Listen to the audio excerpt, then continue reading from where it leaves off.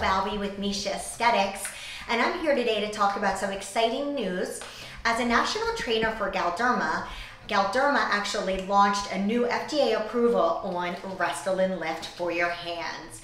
It takes a while to get these approvals. It costs over $5 million. So although we've been doing hands for a while, it is now official that we can do hands on label. So why would you do your hands? The main reason to do your hands is signs of aging.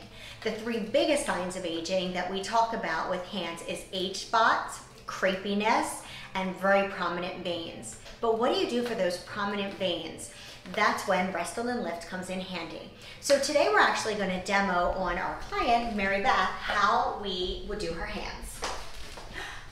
So the first step when we are doing hands, we're going to assess the anatomy.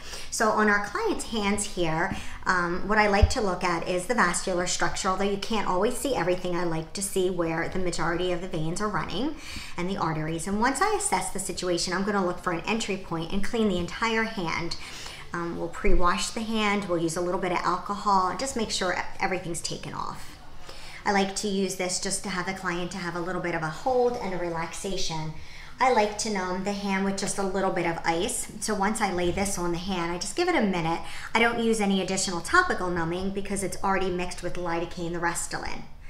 Make sure that the Restylane Lift that is being used does have a sticker on it, because you do want to make sure that it is an FDA product from the United States. The lot number and everything will show you that.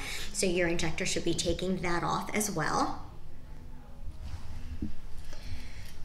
Once the hand is numb, I'm going to actually re-wipe one more time. And then make a nice little tight fist right there, just so I can see where I'm going to go in. Now I'm opting to use a micro cannula. The reason I'm using a micro cannula is to decrease the chance of bruising. So there is going to be one small pinch to the client. Pinch.